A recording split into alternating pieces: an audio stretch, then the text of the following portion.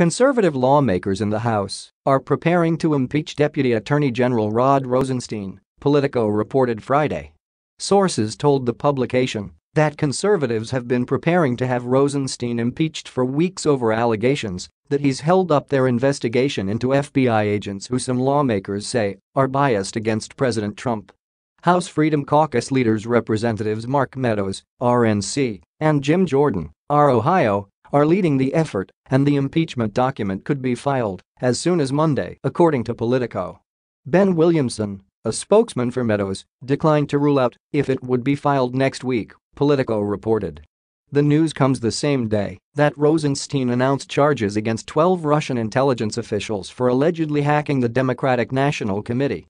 Rosenstein has long been a target for Republicans who are frustrated over special counsel Robert Mueller's probe into election meddling by Russia and possible collusion between Moscow and the Trump campaign. He is overseeing the probe after Attorney General Jeff Sessions recused himself from the Russia investigation, and some argue that he's the only person with the legal authority to fire Mueller.